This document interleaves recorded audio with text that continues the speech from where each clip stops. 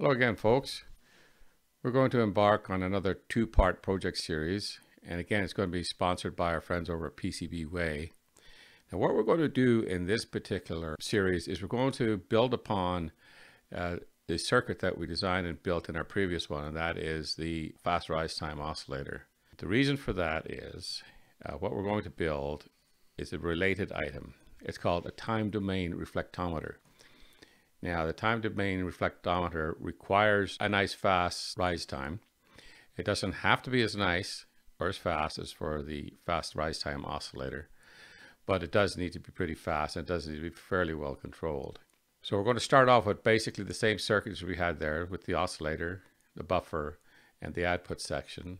We're modifying the output section here for a little bit more drive and a little bit less damping. The reason we want a little bit more drive is because what a reflectometer does is it passes a signal down along a cable, usually a cable of some known intrinsic impedance, and then looks for a reflection coming back. And depending on the reflection it gets back, that will determine if there is or what kind of fault is in the cable. These are very, very handy for people working with antenna systems, working with twisted pair network cables when they get a fault, or if they want to find out how long a particular connection is. This is what you use a time domain reflectometer for. Before we get too far, let's go on over to our sponsor and pay them a visit. Go over to PCB Way here. And I just wanted to go, just to give you the scope of the services that PCB offer. It's quite amazing. Of course, they do offer PCBs. On top of that, they offer mechanical services too, and you can see here the list of them: CNC machining, 3D reprinting, sheet metal fabrication, injection molding. If you're designing and building a product, whether it's a prototype or you're even looking to do some small production runs, this is the perfect way to go about it. But what I'm interested in right now is 3D printing. And you come over here, and the page is kind of similar to what we had before with the PCB boards. I'll show you what I want to have done. Take your files, drop them on here, and it'll load them up. Now you can go over, they have a 3D viewer, and you can have a look at them. Now what these are card cage for an Altair 8800. If you can picture this, this would be the base of it here, and this is where the cards run in along here. There'll be one on each side. I can't make these at home, but I can get them printed by PCB Way. So I'm going to, shortly, I don't know if I'll make a video on it, but maybe I will. But once you've got your files in there, and this happens to be STL format, they take some other ones too. We could look at that. STL, OBJ, STEP. So they do take a variety of files. So you can see the other options here. Now we can tell them what we've used in our design, whether it's millimeters, inches, centimeters, whatever units we've used in our design, and we can choose our material. These materials have specific properties. You might want to go through which ones you need, do a little bit of research beforehand. One of the most popular is PLA, and the reason for that, you can have different colors, right? You can choose white, black, yellow, red, green, blue. Some of the other ones that are very popular are P-Tag. It's only black and white. ABS, only black and white. You get nylon, it's black with spray painting, and you can have resin. It only comes in a matte white, but there's all sorts of different resins depending upon your actual mechanical needs. And you can even go to metals. So then you go on and you define your other parameters. So I think I'll probably, for mine, I'll just leave it as white. Nobody's going to see inside the cabinet anyway. Here we go. So down here we can see what PLA is all about. So PLA, and also known as FDM, is used for low-cost, non-functional prototyping. Offers greater detail than ABS, but is more brittle, unsuitable for high temperature applications. Again, I think it's going to be fine for a card cage. I mean, all it has to do is help me guide the cards down into the slots. It has no mechanical requirements to it or temperature requirements or anything like that. So for my purposes, that would be fine. But you need to determine what you're going to be using it for. Do you want part marking on it? If you do, the silkscreen or laser engraving. Parts assembly, no. Assembly tests, ship in assembly.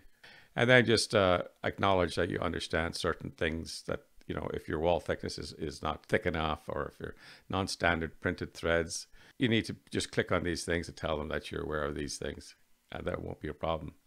Then once you have your order defined, and you just go over here and submit the request, and they'll get back to you with a price on it.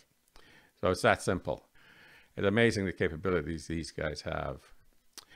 Anyway, let's get back to our project here. And let's have a look at some of the interesting equations for using a time domain reflectometer. So you can see them there on the right hand side. We have distance to fault. This is used to measure the distance to a fault in a cable. The distance, as we can see, is equal to the velocity factor times the speed of light times the reflection time, all divided by 2. Now the velocity factor is the ratio of the speed of the signal propagation in the cable to the speed of light. And the reason we divide by 2 is because the pulse has to travel all the way to the fault and be reflected back again. So we take that time and divide it by 2. Now you can figure out the velocity factor. You can see that second equation down by taking a precisely known length of the cable under test and rearranging the above equation so that we have the velocity factor is equal to 2 times that length divided by the speed of light times the reflection time. For now, let's skip over the sample below, and we'll go through these calculations when we get our boards built, and we'll do some tests of actual applications with a 50 ohm cable that I use around here. Now, one thing I should note, this is output set up here for a 50 ohm output impedance. So the 4 200 ohm resistors in series will give us 50 ohms. If you were doing twisted pair, which is a 100 ohm intrinsic impedance, you would double that. So we'd have 400, 400, 400, 4. That would give you a 100 ohm impedance on the output as well. And again, when we get this thing built, that I can show you what I mean by proper loading of a system with an intrinsic impedance. So the interesting addition to the time domain reflectometer is the pulse generator. In this particular case, we're going to use a 74 AC O2 quad NOR gate. And the pulse is going to be generated by propagation delay through that gate. We're going to have it configured that we could select between a short 2 propagation delay pulse or a longer 4 propagation delay pulse. Let's look at the 2 propagation delay situation. That way we'd have a jumper between 1 and 2 here. Let's start off with the case where the oscillator is high. That'll be our starting point. That means the input to this is high, the input to this is high. That means both of their outputs are low. This being low means the buffer is high, and if the buffer is high, then the outputs of these are going to be low. So the output of the reflectometer is low when the output of the oscillator is high. Now let's look at the first transition as the oscillator goes low. When the oscillator goes low, the output of this gate goes high. And of course, then that means the output of the reflectometer goes high, so we're at the beginning of a pulse. And this also goes low. So 1 propagation delay later, the output of this will go high. That will follow the path back up in here, and then another propagation delay later will force the output of this back low again. So we've had a 2 propagation delay in going from high and forcing it back low again. So once the oscillator goes high again, nothing changes until it transitions low again, and then the same thing repeat. What happens if we put the jumper between 2 and 3? Well, then we got 4 propagation delays. So instead of it being able to come immediately after this one, it's got to go down through this one, adds a 2nd propagation delay. Then this one here adds a 3rd propagation delay, and then it comes back up, back into this gate again, and then a 4th propagation delay later. The output here will drop. Okay, so that's basically how it's going to work.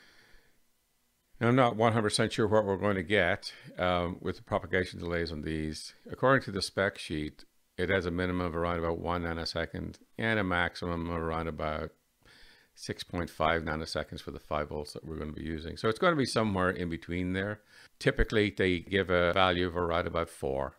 So we could look at the 2 propagation delay will have a pulse with at its base of approximately 8 nanoseconds, and the 4 propagation delay would have around about 16 nanoseconds. We'll see when we build it. So let's go on over and have a look at the layout for the board. It's also pretty similar to what we did with the fast rise time oscillator. So here we have the board, and this is the top part of it. So we have, again, we've managed to put all the traces on the bottom, so we have at least 1 complete ground plane. And so the top layer is bonded to ground. And that should help with eliminating noise and reducing some of the inductance in the traces. If we go back to the bottom here, you can see how we've laid things out here. So on this side over here where we need the speed, everything has got very, very thick traces. Over here on the pulse generator side, we don't need as thick traces. We're not so concerned about how pretty or how fast that rise time, fall time, the internals of the pulse generator are concerned. We're more concerned on the propagation delay within the chip. And this whole contiguous ring around this thing, this copper port here, is the positive 5 voltage. By making this thing contiguous all the way around, produces a very, very, very low impedance connection to the 5 volts, just like the ground plane does for the ground. So this thing should have fairly decent performance. So let's have a quick look over here at what I'm talking about as far as pulses and all that are concerned. So here we go. So this is a hand-wired prototype of a time domain reflectometer that I made. It's got about 129 inches of cable on it. And this is what the sort of thing you're looking at. So this is the initial pulse that comes out. And then some time later, you get a reflection that comes back. And you measure the time between them. So that's 35.9 nanoseconds. And then you can punch that into our equation that we showed over here. So let's assume a velocity factor of 0.7. And the speed of light being what it is. I mean, that's not precise, but it's close enough for this demonstration. And that time is 35.5 nanoseconds. We'll see that the distance is 0.7 times 3 times 10 to the 8 times 3.55 times 10 to the minus 8 divided by 2. And this is in meters, so it turns out to be 3.7. And that's almost precisely the length of that cable. I might have the velocity factor wrong, but that's one of the things we're going to do when we get the boards in from PCBWay. We'll build one up and we'll test the velocity factor of that cable. We'll come up with a far more accurate calculation for its length. Anyway, folks, thanks for joining me today. That's it for now. It's enough theory. So join me for when the boards come back in and we'll make sense of all this with some actual real live time domain reflectometry.